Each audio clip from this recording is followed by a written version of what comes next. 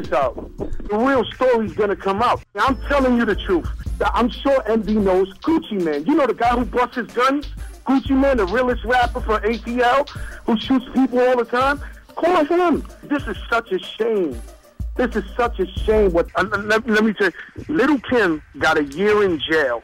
Little Kim got a year in jail because someone got shot in front of Hot 97 and she didn't even say. She didn't even shoot.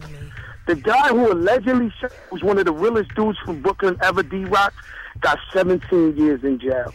You know that the cameras in front of Hot 97 are the best cameras ever created to the precinct. You stupid. How come the Game and them was out there 150 deep and went to rush 50 Cent and they man got shot in the leg?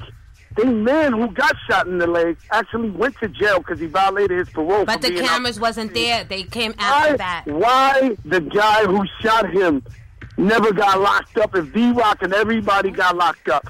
I'll tell you why, Miss Jones. 50 Cent got stabbed by a black child.